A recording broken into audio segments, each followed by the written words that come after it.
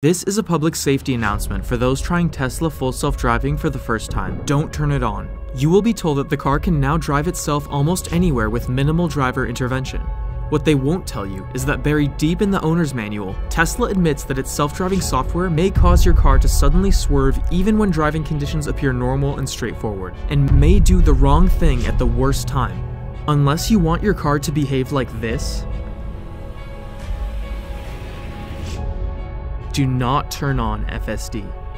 You will also be told that using this software makes you 4 times safer than driving manually. We have shown this to be a lie. In fact, Tesla FSD is a worse driver than every 16-year-old with a license, all of whom passed the DMV's driver's test, which FSD failed miserably. According to Tesla's own data, people who paid up to $12,000 for Tesla's FSD software turn it off 85% of the time.